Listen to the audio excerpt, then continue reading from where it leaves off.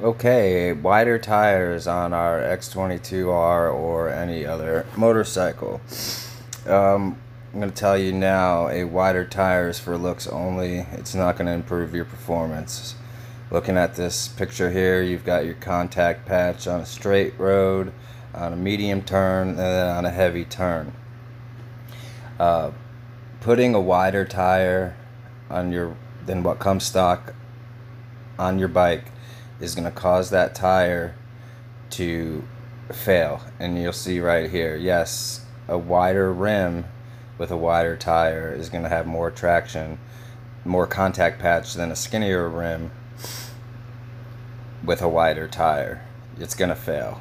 All right, it's going to cause the tire to actually crown, because it's going to be fit in the bottom to something skinnier than it has to be, and it's going to cause it to crown out on the face of it. Showing you here, showing it's going to fail. It's going to fail. If you put a wider tire, too wide of a tire on a skinnier rim, it's going to fail. It's going to cause it to arc out, and you'll have less of a contact patch. People think you're going to have more. You will have less. It's alright to go up a size or two, but I wouldn't recommend anything more than that. I would really keep it at one size bigger. So if you got a 140, I'd go with a 150 or 160. If you got 160, you go 170, 180.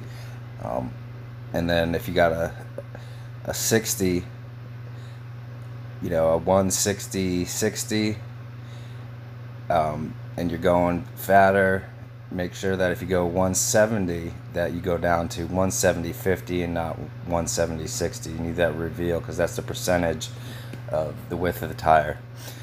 These charts right here, the first one is your, they might be reversed. So front or back, these are your maximum tires that you can fit on your certain width of a rim. Pause that if you want to check that out to see what you can fit safely on your bike. Thanks.